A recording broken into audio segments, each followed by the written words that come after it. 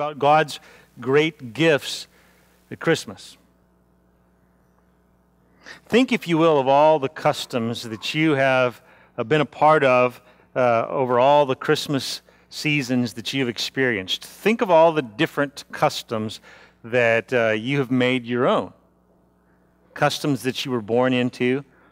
Maybe customs that you picked up when you traveled to other parts of the country. Maybe you lived somewhere else for a while. We have a few customs that we picked up when we lived in New Mexico in the Southwest. Think of all the different customs.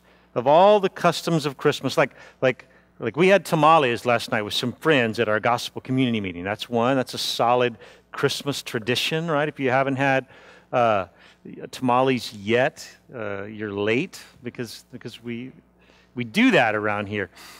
We put up Christmas trees all over. And those of you with allergies suffer through the season because it's a tradition and you want to do it. We hang lights all over everything. You put up a nativity scene. Maybe you call it something else, but you put a nativity scene up in your house.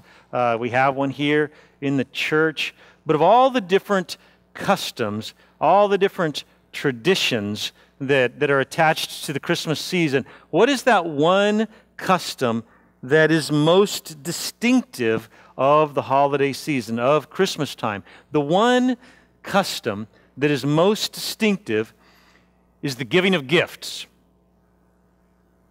I think it would be hard to challenge that statement. The one most significant custom of the Christmas season is the giving of gifts. And a unique detail about Christmas, while there are lots of celebrations where we, the many, give gifts to that one person, Valentine's Day, Mother's Day, Father's Day, birthdays, we give gifts to one person. One person is put on a pedestal, and we shower that one person with gifts. Christmas is unique because it's a celebration where everybody gets gifts. Everybody gives gifts to everybody. To the degree that if you're that person in the room, like you forgot to go shop, you didn't bring a gift for everybody in the room, it's super awkward. You've probably been in that situation before. I think you have. 20 years ago, when our kids, when our oldest kids now, who are in their 20s, 20 years ago when they were just little, I mean, just like preschoolers, and we would come home to South Texas every Christmas, every year. On Christmas Eve, we would get together with extended family, and my cousin's wife would bring gifts for all of our kids. It made us look bad, and we were too busy or we were too poor, I guess, to get gifts for all of her kids. We had driven all the way from New Mexico, and we had just slid in. In some cases, we had only been in town for hours, and we only saw him once a year. You know all the excuses. We'd only saw him once a year, and we only saw him for a couple of hours, and it was Christmas Eve, and it didn't seem to me that it was necessary to buy gifts for all of her children, even though she had done that for us every year. And I would forget until the Christmas Eve, and then I remember, oh yeah, we never get them gifts, and they always get us gifts. And it was one of those awkward moments. Looking back, I think I was wrong about that. I think my attitude was a bad attitude. Because Christmas is a time when we get gifts for everybody. Like something for everyone. Like Oprah, you know, a gift for you and a gift for you and a gift for you, right? Something for everyone. And I think that's good. I think that's right because it highlights the central theme of Christmas, which we're going to talk about today. And I've heard others say, I've heard you say that Christmas it's not about gifts. And I understand that perspective. when we talk about the fact that Christmas has been over-commercialized. I understand that. I would agree with that point. However, the central theme of Christmas is a gift. We think of the first Christmas story. We look at the nativity scene. We have one on the table just back there. We think of the first Christmas story and baby Jesus and the manger and the shepherds and later came the wise men with their gold and their frankincense and their myrrh in these pretty little boxes, and we think about others bringing gifts to Jesus. That's what we think about on Christmas. We say this in church sometimes to try and get you to give more money to the church. We say, let's bring our best gift to Jesus. And there's nothing wrong with it's good to give your resources to the church. That is a good and fine way to invest your finances. But bringing our best gift to Jesus, that's cool and all, but that's not really what Christmas is about.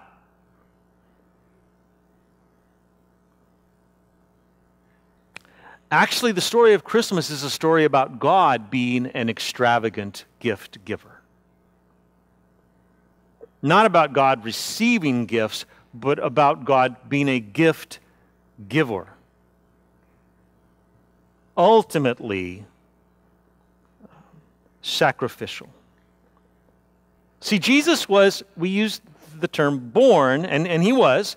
Jesus was born at Christmas.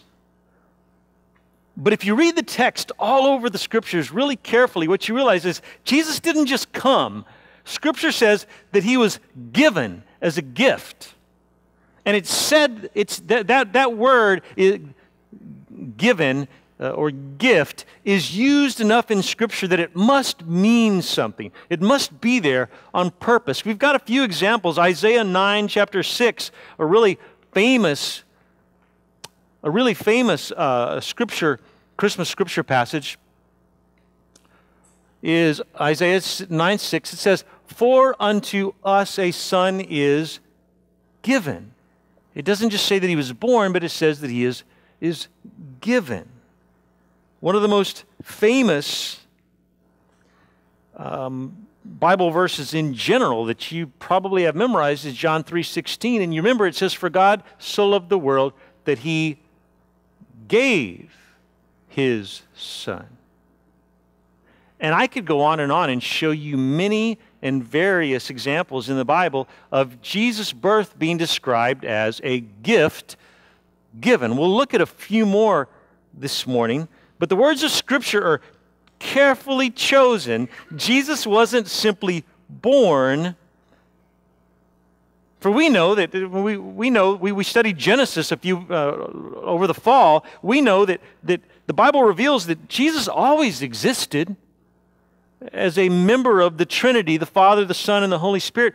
Jesus has always been around. He was there at creation. No one created Jesus. He is eternal. He's always existed long before he was born, long before he became a human being. He was already God. So Jesus wasn't just born like that started his existence. By no means. He wasn't just born, he was given. It was a gift. Here's what we're talking about today, really. What I want to convince you to believe is that God giving Jesus as a gift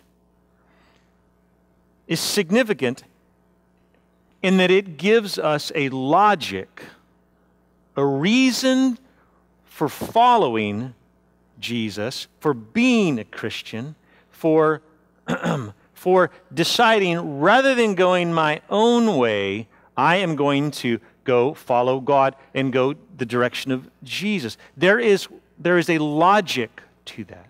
We tend to think that Christianity is just emotion, that it's just your own opinion, that it cannot be justified, that there is no logic behind it. And what I want to do today is show you from Scripture that because God has given you the gift of Jesus. If you believe that, now if you don't believe that, all bets are off. But if you believe that and you are a Christian, there is a logic, there is a reason behind your pursuits in life, the way that you are choosing to live. In other words, why do we do what we do as Christians? Why do we live for a different king? And why do we live for a different kingdom than the rest of the world?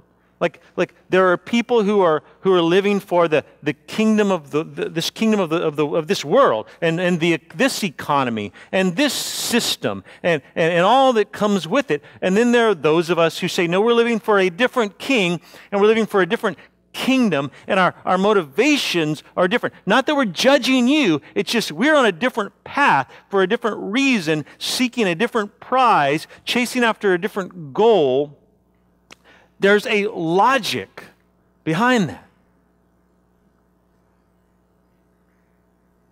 And Christmas gives us that logic for seeking first the kingdom of God.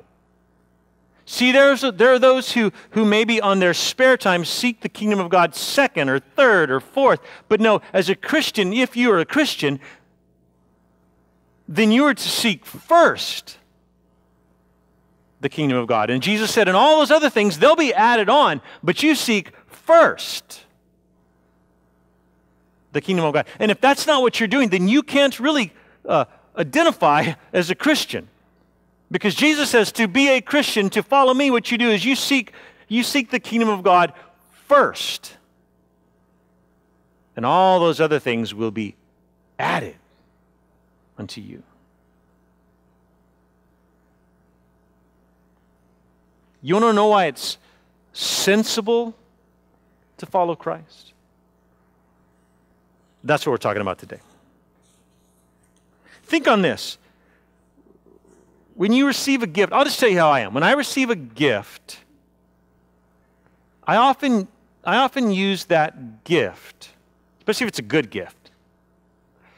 I use it as a rationale for believing that someone is for me. Like, well, he gave me a gift. He must be for me. Unless it's like a trick, like you open it up, it's not what you thought it was, one of them rubber snakes jumps out. But if it's like a legitimate gift, you're like, well, okay, I'm going to give him the benefit of the doubt. He must be for me because, after all, he gave me a gift. He's on my side. Once someone gave us a car. That's a pretty cool gift. And when you get a really cool gift like that, what you wonder is, you wonder a couple things. First of all, like, is there more where that came from? But then you start to wonder, like, this person must really, really be for me, really be on my side. A rationale for seeking first the kingdom of God can be found in the gifts that come from God. Let's look at Romans chapter 8. By the way, you want to spend a year, we're moving into a new year, 2019. You want to spend a year studying one chapter of the Bible, just one chapter. Not the whole Bible, not one testament, not a book, just one chapter. Hang out in Romans 8 for 2019 and you will be blessed. Romans chapter 8 verse 32. A rationale for seeking first the kingdom of God. If God is for us, who can be against us? He who did not spare his own son, but gave him up for us all. There's that word again. God, who did not spare his son, but gave him up for us all, how will he not also with him graciously give us all things? There it is. Why heaven makes sense. Why seeking the kingdom of God makes sense. You say, where, Randy? I don't understand. Well, here's what's going on. In this passage, Paul is using a formal type of logic that argues from the stronger to the weaker, from the more significant to the less significant. What he's saying is this: if this, what God did in not sparing his own son, giving up his own son for your salvation, sending his own son, God the Son, to the earth, that God the Son might take on your sins and pay the penalty for your sins so that you get off scot-free, so that you're forgiven. He takes your sin, you're forgiven. If God would do that, the big thing, the difficult thing, won't he do the simpler thing? It's a form of logic arguing from the stronger to the weaker. Paul says, if God is willing to do the hard thing, and that is sacrificing his son for you,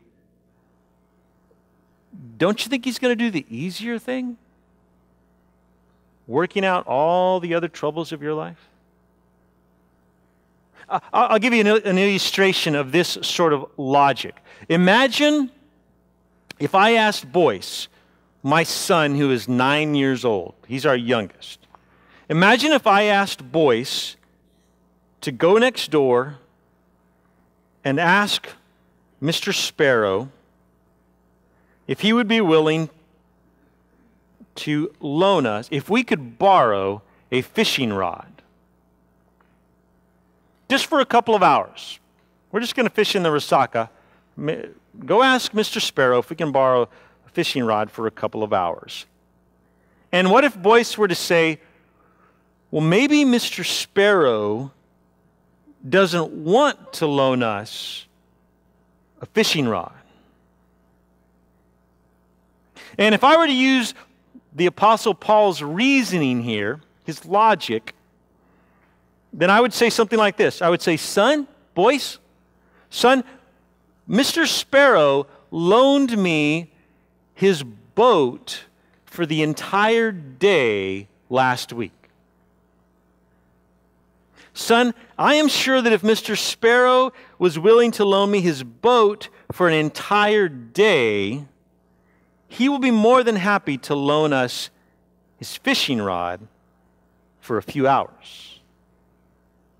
Now, go get it and let's go fishing. And off he goes to ask Mr. Sparrow if we can borrow his rod. And the reasoning behind this is that a boat, especially Mr. Sparrow's boat, is a very expensive boat, is worth way more than a fishing rod. And the fact that he loaned me the boat for a day is way longer than a couple of hours. And if Mr. Sparrow is willing to do the harder thing, then surely he is willing to do the easier thing. And so the Apostle Paul is saying, if God the Father was willing to do the hardest thing that has ever been done in the history of doing things,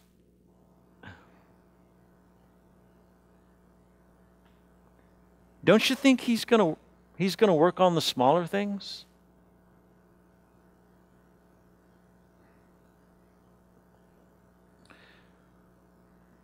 I use this reasoning when I lay in bed at night and I worry. I tell myself, if I am truly seeking the kingdom of God first, then I am obligated to believe that God did not spare his own son, but gave him up for me. And then I think what that means as a dad. I think of men sending, of a father sending his son off to war. And then I think of other ways in which people are sacrificial. And then I realize, but God the Father, his sacrifice was exponentially greater and more extravagant than that for me. And I say, so if I'm going to believe this with all my heart, and if I'm going to seek first the kingdom of God, and I should rest well tonight, trusting that I don't need to sweat the small things. He's on it. Let me ask you, what is the most difficult hurdle ever cleared in the salvation of the lost? More personally, in order for you to be saved, like you're guilty, like I'm guilty, we were born sinners. God cannot stand sin, and so there's this separation. We're born, ever since Adam and Eve committed the first sin, we've all been separated from God, and there's this chasm that God seeks to close so that we might no longer be separated from Him, that our sins might be forgiven. We become children of God. Now, in the bridging of that gap, in the forgiving of our sins, what do you think is the greatest hurdle? And don't answer out loud, but probably where our mind usually goes, probably is like, well, my sin. Like, you don't know half of my sins, Pastor. And I would say back to you, you don't know half of my sins, because I'm way more like you than you think I am.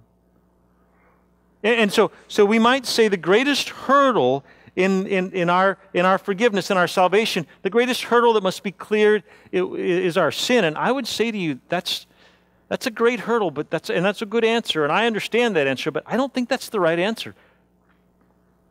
I believe that the greatest, most difficult hurdle ever cleared was the love of the Father for His Son.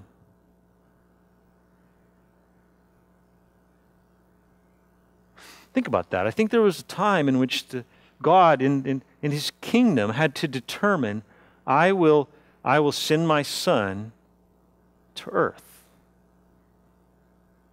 And He will die on a cross, and I will, to use scripture words from Scripture, I will forsake my Son. And I will take the sin of the world, and I will pile it on my Son to the degree that I have to turn my back and forsake Him. And He will cry out to me, why have you forsaken me? And then He will say, it is finished, and it'll all be done. And God knows, ultimately, it is for my Son's glory. Ultimately, it is for the salvation of the world. But I will do this. The greatest hurdle ever cleared for my salvation, for your salvation, is the love of the Father for the Son. And God cleared that hurdle, not sparing His Son, but rather giving Him over. And so Paul's point is, if God is willing to do that, don't you think He's willing to do the easier things? Give you everything else that you need in life? Won't He do that? Jesus' words, seek first the kingdom of God, and all these other things will be added to you. Don't you think that God will graciously give you everything else that you need? He is for you, as the Apostle Paul says. Who can be against you? In light of the fact that God is for you, who can really come against you? They will try. There will be dark days, but ultimately, really, who can come against you?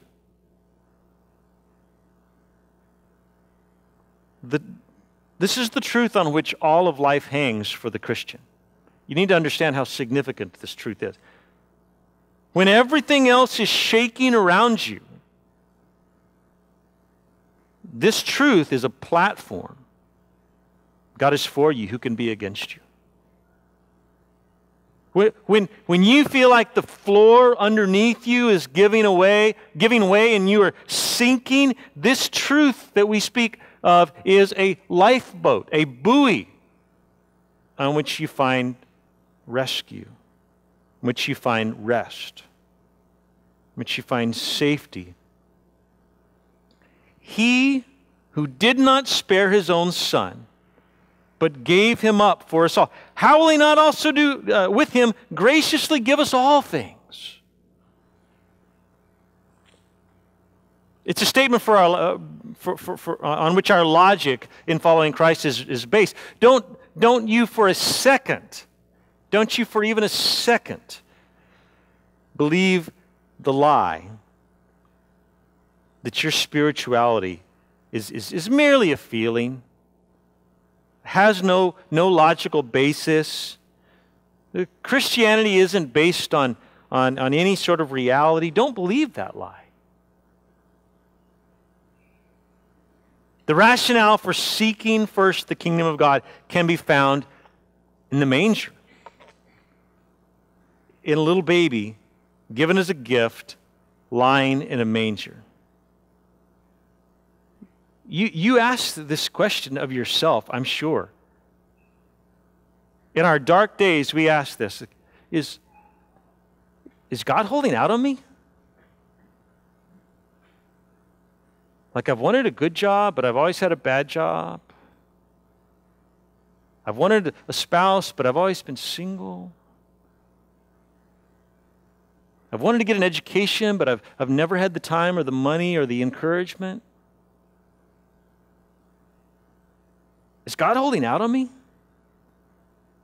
And what Paul's asking today is, do you really think that God is going to withhold anything else?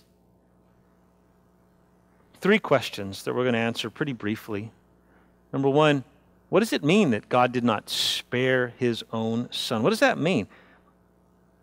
It means that he chose not to spare his own son, that he contemplated it, that he considered it, and then he said, in order for the salvation of the world to come to pass, I'm not going to spare even my own son. The Father chose to not spare his son from several things. He said he chose to not spare his son from being lied about. Well, right there, that would be a deal breaker for most of us. We're like, yeah, I'm going to spare my son from being lied about. God chose not to spare his son from being lied about, from being betrayed, from being denied, from being condemned, spit upon, beaten with whips, mocked, stripped naked in front of thousands of people, slaughtered on a post, and then the pinnacle of everything, and I will turn my back on him. And God considered what ultimately would be achieved, that Jesus' name would be high and lifted up and that we would be saved.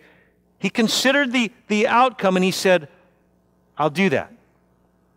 God the Father says, I won't even spare my own son. That's the price I will pay for what will be accomplished. Judas betrayed Jesus. Peter denied Jesus. Herod and Pilate sentenced Jesus. The Jews and the Gentiles and my own sin, they all crucified Christ. And Christ willingly submitted himself to the cross. But according to Romans, God determined not to spare his son, not to spare his one and only son. And that was a choice of infinite and eternal proportions on God's part. So the second question is maybe even a more difficult question to answer, and that is, what does it mean that God will also graciously give us all things? If he's willing to not spare his son, don't you believe that he's also more than capable, more than able to graciously give you all things? What does that part mean? What is all things? What do we need? Look at this passage, 2 Peter 1. It says basically the same thing. It says, by his divine power, God has given us everything we need for living a godly life. We have received all of this by coming to know Him, God, Christ. He's given us everything we need. It doesn't just say He will.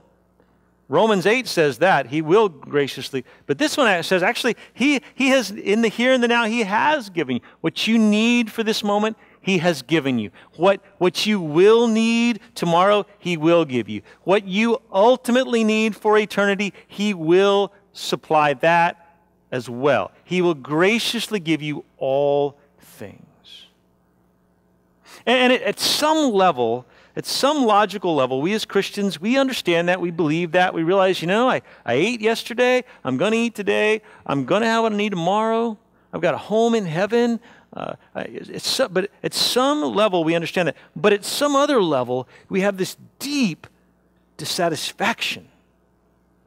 And Lydia and I were just talking about this a couple of days ago, and I asked her, why don't we believe that? It's right there in Scripture. Most, if not all of us, have testimonies of how God has been faithful every day to date to this point. So why do we question? Why do we wonder what's with the dissatisfaction? And as Lydia and I talked about it, I think one of the facts that we just landed on is this. I think what we fear is what God thinks I need and what I think I need are two different things. I think we have this fear that, God's going to give me what I need. He's not going to give me what I want. And at that moment in time, at that crossroads, what we're doing is we're really saying, am I going to seek first God's kingdom?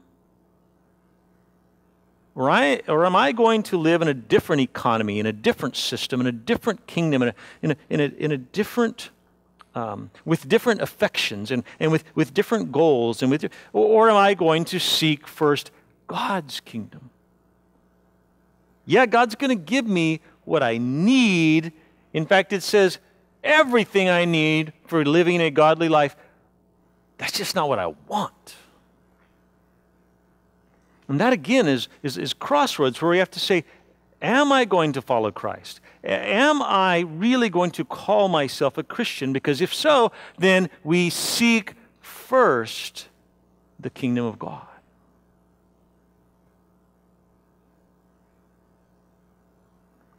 Another way of addressing this question, what does it mean that God will graciously give us all things? Another way of answering that would be this. It means that all of God's promises, they're for you. They would not be fulfilled except through Jesus. In other words, when God says, I have really good plans for you. And when God says, I'm working simultaneously in heaven, preparing for you a home, and on earth, working all things together for your good. And when God says, no one can condemn you. In Christ, there is no condemnation. And when God says, you look at the birds. Not a bird falls from the sky that I don't know it. Nothing happens behind my back. Nothing happens that I'm not aware of. I care for the animal kingdom. And in an exponentially greater way, I will meet your need. All of the promises of God are for you, but they weren't for you until you came under Christ. But now in Christ, all of God's promises, they're for you. 2 Corinthians 1 says it this way, for all the promises of God find their yes in Jesus. What does it mean that He will graciously give us all things? It means that you can go to Scriptures and you can read God's promises and you can say, as a child of God, I find yes to this promise. In Jesus, it's fulfilled. Since God did the hard thing, will He not do the easy thing? Will He not graciously give His adopted children? See, You're a son of the living God. You're a daughter of the living God. And that happened because of his sacrifice of his son on the cross. If he did that, adopted you, isn't he going to meet your needs? We sweat so many things. And we sweat it because what we're worried about is he going to give me what I want? It's like the 7-year-old boy. I've had 3 7-year-old boys. They're all older than that now. It's like the 7-year-old boy. And he worries and he frets and he tells me 100 times, Dad, I want that Nerf gun. And it's $39.99 at Walmart. Amazon Prime, free shipping, Dad. Right? And what he doesn't know, and there's something precious about the fact that what I don't even tell him at times is that I would be happy and willing and able to buy him a Browning side-by-side 12-gauge shotgun, you know?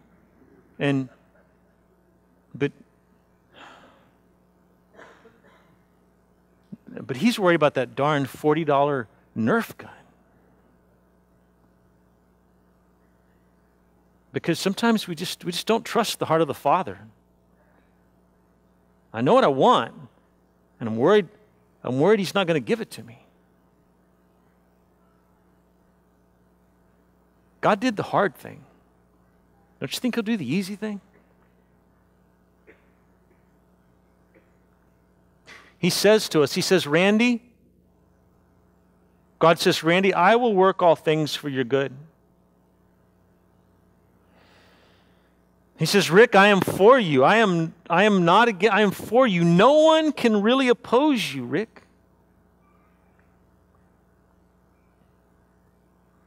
He says, Amanda, no one can bring any charge of condemnation against you. Josie, nothing can separate you from the love of Christ.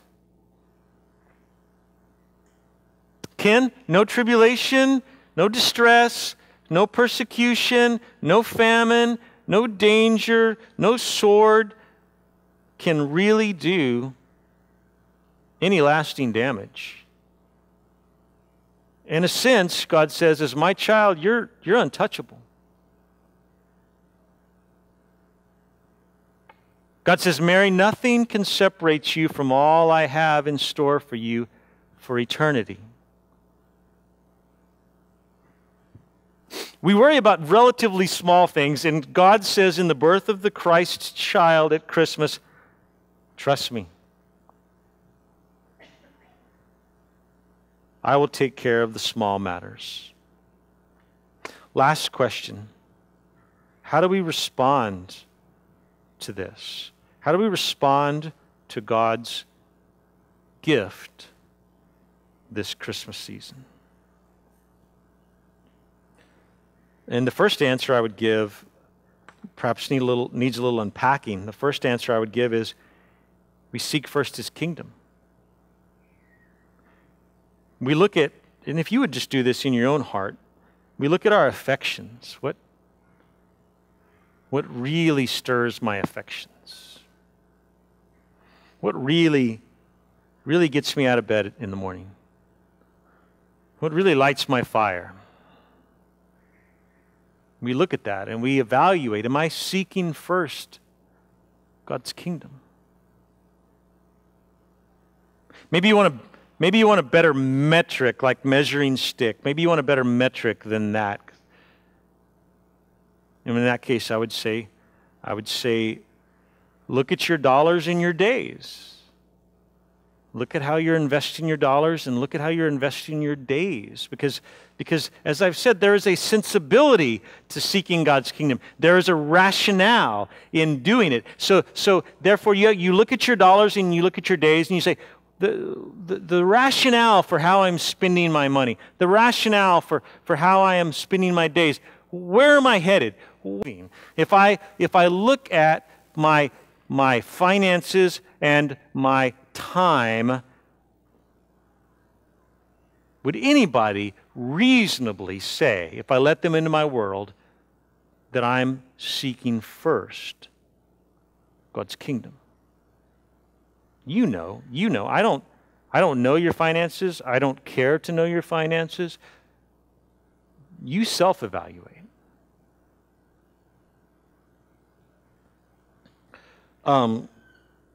Last night, I was here with my gospel community. And we had tamales, and we had pizza, and we had like ice cream pie or something. Doesn't that sound good? And sickening all at the same time. And our gospel community is like, there ain't nothing but Jesus that would have brought us together, because we're nothing alike. Like, we're all just from different walks and different backgrounds and different everything, but Jesus has brought us together as a gospel community. We're talking about a metric with which we can judge whether or not we're seeking God's kingdom, right? And I'm talking about how we spend our hours, how you spend your hours. So we're here last night, and it's 7, and then we're eating, and then it's 7:30. And if you know anything about last night, 7:30, what you know is like they're gonna announce who won the Heisman Trophy. And so, unfortunately, because I hate the Oklahoma Sooners, it was Kyler Murray, but I think he was deserving. But my point is, like, a part of me wanted to be at home, in front of the TV with my favorite beverage, just hanging out, and there's nothing wrong with that. But what I say is, my dollars and my days are going to point in a direction that I want to be headed for eternity. And so I am going to buffet my body, sacrifice myself. I'm going to lock in on this direction. Here's where I'm headed. I'm not just with my dollars and my days. I'm not just going to say, like, just whatever happens, happens. If I wake up and I feel like Fortnite, like, all day, I'll just do Fortnite all day. I don't even know what that means, but I know it's relevant to the kids, so I thought I'd use that phrase. I'm just gonna game all day, or like, it's Sunday, but it'd be kind of weird if I was duck hunting, right? But it's Sunday, so I'm not going to go to church. I'm just going to go duck hunt. I'll go to church when duck season's over, but I'm just going to just the path of least resistance, right? And you have every freedom to live your life like that. But today we're evaluating, am I seeking first God's kingdom? And what I'm here to tell you is there is a rationale. There's something to be gained from that. We talked about this a couple of weeks ago. Jesus, in many and various ways throughout his lifetime, he warned us and he encouraged us. He said this, he said, the proud ultimately will be brought low. And he said, ultimately, the humble will be lifted up in God's time, in the right season, according to God's plan. And those who lay low, those who buffet their bodies, those who, like an athlete, they say, I'm going to run after this prize, the kingdom of God. Jesus says that is a smart way to live. There's something to be gained from that. It's not just emotions and just make you feel better. No, Jesus says you live that way, and what you get for eternity is the kingdom of God. God will lift you up. He will esteem you. He will draw you close. There is great gain in following Christ. That great gain, all these things will be added to you as well. Last thought. How do we respond to God's gift this Christmas? We evaluate. We look at our dollars and our days. How are you spending your money? How are you spending your time? Last thought is this. We become fearless. If there is one main problem, sin, condition within the human heart that I think is the most serious and I think is the most offensive to God, most people would probably say pride. I would say fear. Fearful. There are several parables in the Bible, and there are numerous examples in the Bible of how offended God is by our fear. As if to say, as if God says, you don't think I've got this? You don't think that I can close the deal here? I've gone this far. You don't think I'll carry it the rest of the way? Fear not. Fear not. There's that parable where the wicked servant doesn't invest anything. He just buries it in the ground. And why? He says, because I don't trust you. I'm afraid you're a hard-driving slave master. And so I buried it in the ground. That's how much I'm afraid that you don't got this. And God is deeply, deeply offended. He says, trust me, little child. Fear not.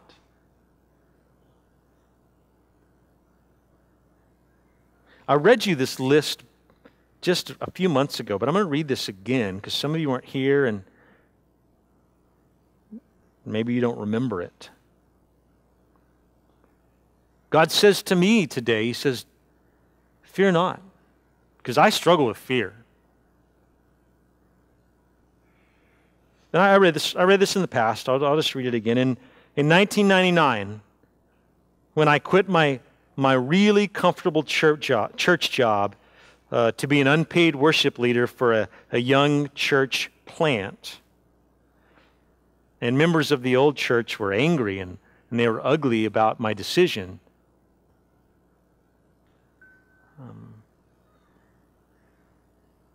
Like the time when Lydia's, when our third pregnancy ended in a miscarriage. And like the time when I didn't get the job in Minnesota, and we'd already sold our house in Albuquerque, and Lydia was pregnant, so we had to go back to Albuquerque and box up everything that we owned and move to another house, and I felt really dumb. And like when I sold a business and I didn't get paid the full amount, I was cheated out of what was rightfully mine, and God told me, Randy, it's going to be okay. Like when my child moved far away and I missed her like I really hadn't never missed a child before. And in not sparing His own Son, what God says is, Randy, don't be afraid. I've got this.